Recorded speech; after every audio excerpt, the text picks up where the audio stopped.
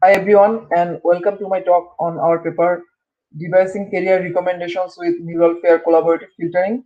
It's a joint work with Kamrun, Ziqian, Dr. Pan, and my mentor Dr. Foulds. This talk is about fairness in machine learning, which is the concern that the biases inherent in data can lead the behavior of machine learning algorithms to discriminate against certain populations. Let's look into some real world examples of unfairness. There was a very influential article published in ProPublica in 2016 on a system called Compass. It's an algorithmic tool for predicting risk of reoffending and used for bail and sentencing decisions across the US.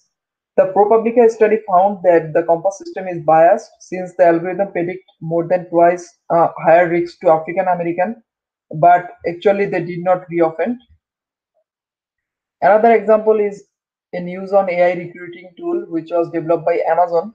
The idea was to use this tool to select applicants automatically based on their resumes, but they found that the tool is biased against women. The good thing is Amazon realized this was happening and they never deployed this tool in the real world system. Gender debiased job platform Zeng, which is similar to LinkedIn, is found to rank less qualified male candidates higher than more qualified female candidates. Inequality in education is another motivation of our work. An earlier study illustrated that the screening process of a medical school in London was highly biased against minorities. In a more recent work, women accounted for only 18% of the bachelor degrees in computer science, and in a separate study, women hold a disproportionately low share of STEM degrees, particularly in engineering field. To bridge this gap, our interventions are crucial to support the economic competitiveness and level of innovation. Our goal is to address the disparities in AI-based career counseling. Recommender systems can reinforce the disparities or potentially help to mitigate them. Since a growing proportion of human interactions are digitized, social media data is readily available to support personalized recommendations as long as the bias issues are adequately corrected. We envision an ML-based career counseling tool that makes personalized data-driven recommendations regarding important career choices and ensures that the recommendations do not make harmful stereotypes. The recommender system research community has begun to consider fairness issues.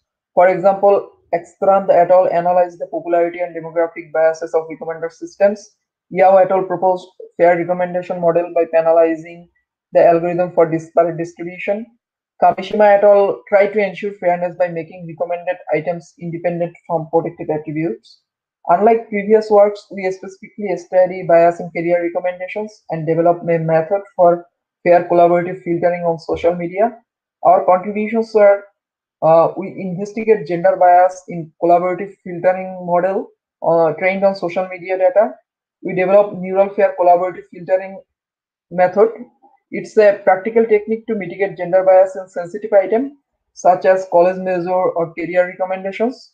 It achieves accurate predictions while addressing sensitive data sparsity. For example, typically users have only one or two college majors or occupations. Finally, we perform extensive experiments to show both fairness and accuracy benefits. Before moving into more details on our method, let's discuss the problem statement. The objective function of implicit feedback problem can be defined using this equation, where chi represents the interaction between user and item, and chi minus represent negative instances, which can be all unobserved interactions or a subset of unobserved interactions. Uh, YUI is the predicted output of the model, which is 1 when there is an interaction, otherwise 0. Our assumptions are items can be divided into non-sensitive and sensitive. Non-sensitive items can be Facebook pages where user preferences may be reasonably influenced by their gender or races. This part of the data is typically large. On the other hand, sensitive items may be the user's occupation provided in their social media profiles. Typically, every user may be associated with only a single occupation, and sensitive item recommendations should be unrelated to the user's protected attribute. Here, the big challenge is data sparsity in the observed user sensitive item interactions. He et al. Proposed neural collaborative filtering method, which replaces the matrix factorization with a multi-layer neural network, where user and item are one-hot encoded and mapped into embedding layer to learn their latent space. Finally, underlying DNN model use the user and item latent vectors to predict the implicit feedback. It shows state-of-the-art recommendation performance, but there is no fairness interventions in the model. We consider two fairness metrics. First one is differential fairness, which was proposed by our group previously. In this metric, an AI or ML systems is epsilon differentially fair in a framework with protected attributes and data distributions if it satisfies these ratios, where PM theta are the probabilities with respect to data and the mechanism. The key idea is the ratios of probabilities of outcomes bounded for any pair of values of protected attributes. Absolute unfairness is the other fairness metric we have used. It measures the differences in absolute estimation error across disadvantaged and advantaged users. This is our proposed neural fair collaborative filtering method, which we use to mitigate gender bias in career recommendation. The main components are an NCF model, retaining user and non-sensitive item embeddings, and then debiasing the user embeddings. Finally, we fine-tune the model for sensitive item recommendations with a fairness penalty term. The DNN under this model is defined as similar as the neural collaborative filtering model. We will show the value of each component with an ablation study later. In the first step of our method, NCF is trained to predict users' interactions with non-sensitive items via backpropagation. No fairness interventions in this step. This leverages plentiful non-sensitive data to learn user embeddings of the user's preferences and network weights, but it may also introduce demographic bias due to correlations with demographics, such as liking the Barbie doll page typically correlates with users' gender. Our aim is to leverage the variable signal of users' preferences for improved sensitive item recommendations, but we also want to address the problems with it regarding bias. In the second step, the pretend user embeddings from step 1 are debiased. For this task, we adopt a very recent work of attenuating bias in word vectors by Deb et al. First, we compute group-specific bias direction for female users by taking average all the female users' vectors. We do same thing for the male users, then compute overall gender bias vector using the difference between the female and male vector. Finally, we debias each user embedding by subtracting their component to the direction of the bias vector BB. In the third step, we transfer the debiased user embeddings and pretend DNN parameters to a model for recommending sensitive items. The model is fine-tuned for this task with a added fairness penalty to the objective function to address a second source of bias, which is demographic bias in the sensitive items. We construct fairness penalty by computing the per sensitive items differential fairness. Finally, we use backpropagation to fine-tune the model by minimizing this objective function, where L is the typical loss function of implicit feedback, R is the fairness penalty term, lambda represents tuning parameter that balances between the accuracy and fairness of the model. This is the pseudocode of our method. The most of the part of this algorithm I have already discussed in previous slides, so I will not go over it again. We also consider two variants which are simplifications of our method as a baseline to show the benefit of each component in our NFCF model. First one is NFCF embed. This variant only debias user embeddings, and since there is no additional fairness penalty, this algorithm converges faster. Second variant is projection-based collaborative filtering. An NCF model is trained and then we debias user embeddings, and finally we use a classifier on the debiased user embeddings to predict the sensitive items. Here, there are no fine-tuning to address overfitting or fairness penalty-based bias correction. For experiments, we use public data movie lens, where movies are the non-sensitive item and users' occupations are the sensitive items. We also use the Facebook data, which was collected for my personality project with users' consent. Here, Facebook pages are non-sensitive data, and pre-declared college measures of the users are the sensitive items. We use several baseline. As typical baseline, we use MF with or without pretrain, NCF with or without pretrain. We use also a classifier-based method. Finally, we used Bayesian probabilistic matrix factorization via MCMC. As fair baselines, we used Yao et al. Proposed matrix factorization with absolute unfairness-based penalty term.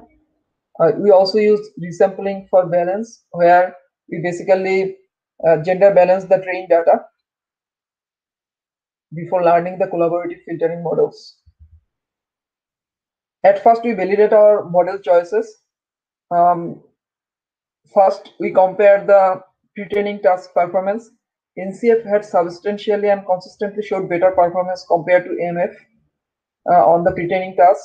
In fine-tuning performance, in terms of the ranking score NDCG, we find that the NCF with pre-train had the best performance over the other baselines, and our proposed method performed approximately similarly to this baseline model. We also visualize the embedding of debiasing. Here we show the PCA projections of the male and female vectors before and after the linear projection-based debiasing embedding methods.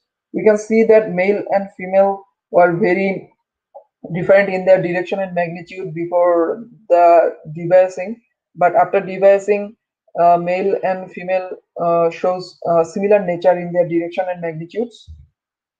We also conduct an ablation study by removing each component of the method. Our findings are a large degradation of the performance of NFCF when pretaining was removed or NCF was replaced by matrix factorization. Removing the debiased embedding method led to better scores, but it increased the gender bias. We get similar results when we learn the model without fairness penalty.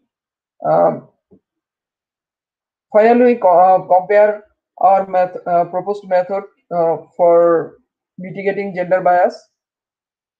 In the first experiment, we compare our proposed method with all the fair baselines in terms of NDCG. It shows that our method clearly outperforms all other baselines, fair baselines, and the second best was another variant, projection-based CF. In this table, we show career recommendations on movie lens. NFCF was the fairest recommender model in terms of both fairness metric. NFCF with pre-trained performed best in the ranking metrics. Our proposed model was as good as NFCF with pre-trained model in terms of ranking metrics. It also mitigates gender bias. We get similar trend of result on a Facebook dataset. In this experiment, we showed the disparity in gender distributions for 10 example careers and college measures for datasets and top 1 recommendations by NFCF model. We found that NFCF decreased the percentage of women from women for homemaker from 97% to 50% on movie lens, and it increased percentage of women from 27% to 48% for computer science on Facebook data. In a qualitative experiment, we show that the top 1 career and college measure to each test male and female user via NFCF and a typical model.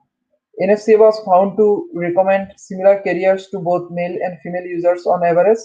The typical model encoded societal stereotypes in its recommendation.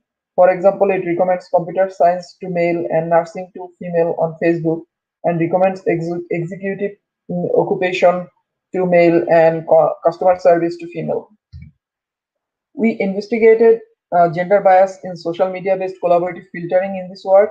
We developed a practical solution to mitigate gender bias and achieve better performance and fairness compared to an array of state-of-the-art baseline models. The main limitation of our approach is that it is designed and evaluate for a single protected attribute. In future work, we plan to address this limitation with an adversarial network included in the fine-tuning step by making the recommendations independent from the multiple protected attributes simultaneously. So that's it. Thank you, and please feel free to ask any questions.